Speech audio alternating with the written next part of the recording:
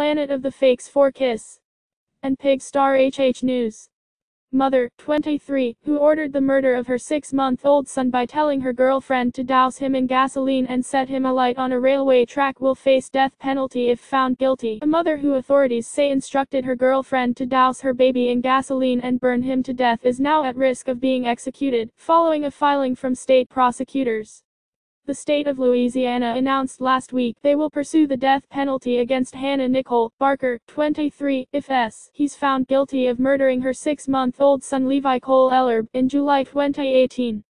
They say she instructed her girlfriend at the time, Felicia Marie Nicole Smith, 26, to kill her son on her behalf. Barker initially claimed to authorities that Levi was kidnapped by two people who knocked on the door of her Natchitoches home in Louisiana, pepper sprayed her in the eyes and then ran off. She dialed 911 and told an operator that her son had been taken, but within 90 minutes police were alerted to a fire at a nearby railway, where they found the baby's severely burned body. Investigators believe Smith took Levi to the railroad at Barker's request, poured gasoline over him and set him alight before going to work her shift at a nearby IHOP restaurant. Levi was rushed to hospital in a critical condition, but later succumbed to his profound injuries. He suffered second and third degree burns over 90% of his body. Smith was arrested 4 days later and charged with first-degree murder. Barker was arrested in the days that followed, and issued the same charges.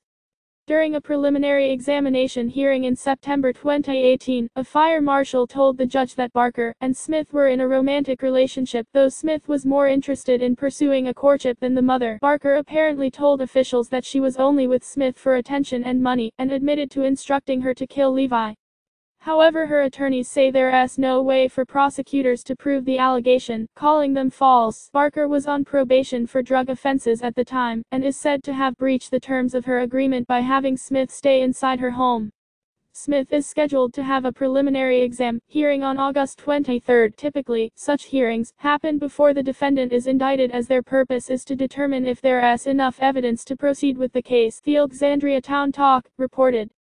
However, in granting the motion for the hearing, Judge Desiree Dias said Smith didn't have an attorney appointed for her until after her August 2018 indictment.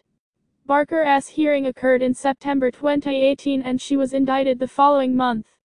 The mother's trial has tentatively been set for January 13, 2020. Following her eventual arraignment, prosecutors will also likely pursue the death penalty against Smith as well.